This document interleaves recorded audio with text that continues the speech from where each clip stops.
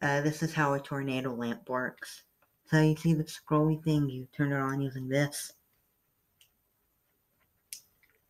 And then the dust goes upward in a spiral motion. And then the little things at the top start to swirl around. And then it forms a tornado. And then there's a little fast moving spinny fan thing that when the foam balls hit it, they go up in a circular motion. And now this is what happens when you turn it off. They go up, but they're still spinning. And when they get to the top, they stay there.